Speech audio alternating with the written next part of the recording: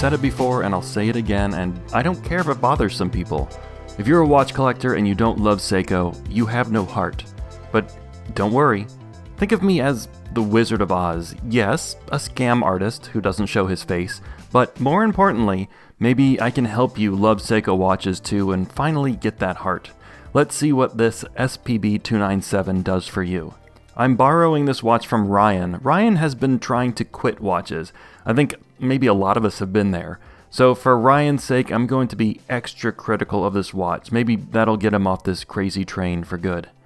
The SPB297 is yet another variation of the 62 Moss-inspired SPB watches. Those debuted in 2020. Those first watches were the 143, 145, 147, and 149.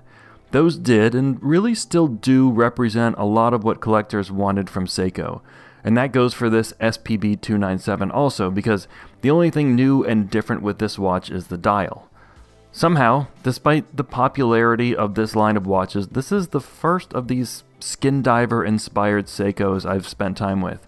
But they're all very much my speed and style. So I was excited to try one on for a few days. I mean, it was a terrible burden, Ryan, to wear this heavy piece of hot garbage on my 7-inch wrist. The 297 and all the 62 Moss reissues are 40.5mm across, 47.4mm long, and 13.7mm thick. Seiko's website says 13.2mm thick, but no way, it ain't. Unless Seiko is measuring using nautical millimeters, which is unlikely because those don't exist. 200 meters of water resistance, 20mm lugs, sapphire crystal, and weighs about 180 grams on the full bracelet. With the bracelet sized to my 7-inch wrist, the watch weighs about 166 grams. Now, that's hefty, not unwearable, not even close, but after a full day on the wrist, this could get tiring for some people. Naturally, I played around with this watch on a NATO-style strap and a leather strap.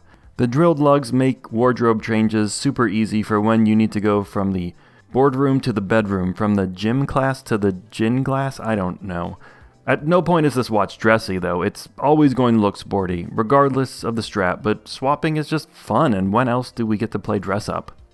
This lists for $1,250 and is a special edition watch. It's a Save the Ocean watch. This is a program Seiko has where some of the proceeds from the Save the Ocean watches go to the diving community that's reporting and removing debris from the ocean. Seiko doesn't say how much money they contribute, at least I couldn't find that information. So if you know a reliable source, put it in the comments and I'll pin the comment. Just like with other Seiko Save the Ocean watches, this 297 has a nature-themed dial. Seiko and Grand Seiko, they love to do a textured dial, especially if they can tenuously associate it with a natural body or a geological event or something maybe you find on the ground. Seiko says this dial is inspired by the intricacies of glacial formations. Okay, I guess. I mean, it looks more like the ocean to me, but whatever the simile, it is kinda cool. From a distance it just looks blue, but up close you can see the depth and even some metallic sheen to it. Even at affordable levels, Seiko really knows how to do interesting dials. What I mean is, Ryan, dude, this dial is messed up. It's like bumpy and stuff. Like what happens to your fingers when you've been in the bath too long. Behind that dial is the Seiko 6R35 movement. Its accuracy is +25 to -15 seconds per day, and it has a 70-hour power reserve. The accuracy, nothing special here, but the power reserve is pretty good for a watch at this price. There are many watches twice this price with half the power reserve. Another thing Seiko does well is lume. Now, this one doesn't have the burn your face off lume that some Seiko dive watches have, but it's pretty good. I'd give it a B+. I refer to this design as a skin diver inspired design. That's referring to the shape of this case. Skin diver watches became popular in the 1960s. They have this kind of oblong profile. And skin diver can also be used to refer to the capabilities of the watch, the water resistance specifically, usually between 100 and 200 meters of water resistance. Can you dive the Mariana Trench with this watch? No, but you can't dive the Mariana Trench anyway, so don't sweat it. This thing has a depth rating of 200 meters. That's more than enough for what we're going to put this watch through. But if you really want to do some wetsuit diving with the SPB297, you can, and the bracelet even has a diver's extension, which means you can fit it over a wetsuit. I think, like with a lot of features of watches, this is kind of there just to show off. You can call it an aspirational feature, like the upper half of your car's speedometer or the popcorn button on your microwave. The chunky bracelet clasp has 4 micro adjustment holes. Now those aren't aspirational, those are very practical, at least for me. The bracelet end links are solid, but I do find some wiggle between them and the case. And it's not a big deal, but visually I think the bracelet and case don't quite match. The brushing on the two components are very different, and the shape of the end links doesn't quite follow the shape of the case.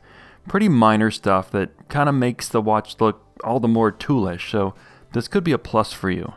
The case itself is pretty nice with a polished chamfer running along the entire side. It adds a bit of refinement to have some polished surface that's visible when it's on the wrist. The bezel insert is black steel, not aluminum, not ceramic, steel. I think it'll be interesting to see how and if this bezel takes scratches.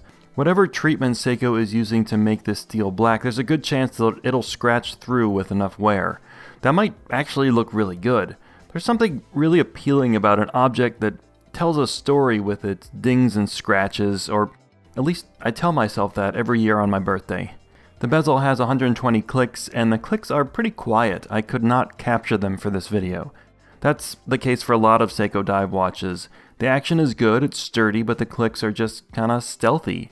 And yes, nerds, the bezel aligns with the chapter ring perfectly, so you'll have to find something else to complain about. Which I've been trying to do, for Ryan's sake. But between you and me, this is a really appealing watch for the price. It's a wearable size for most people who like dive watches. A good power reserve, good water resistance, a bracelet, a well-executed case, and I think for a lot of us, it's one of the best-looking dive watches from Seiko. Not too ostentatious or stylized, but definitely not boring. A little vintage charm without being heavy-handed.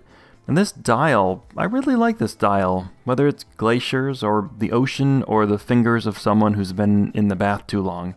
But there are a lot of dial options for this collection, and that's what Seiko does really well.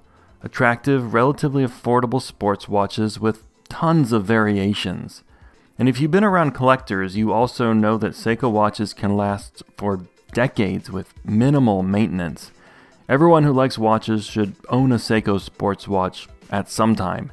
And after that, if you still don't appreciate and love Seiko, then I don't think I can help. Your next check-in should be with the cardiologist.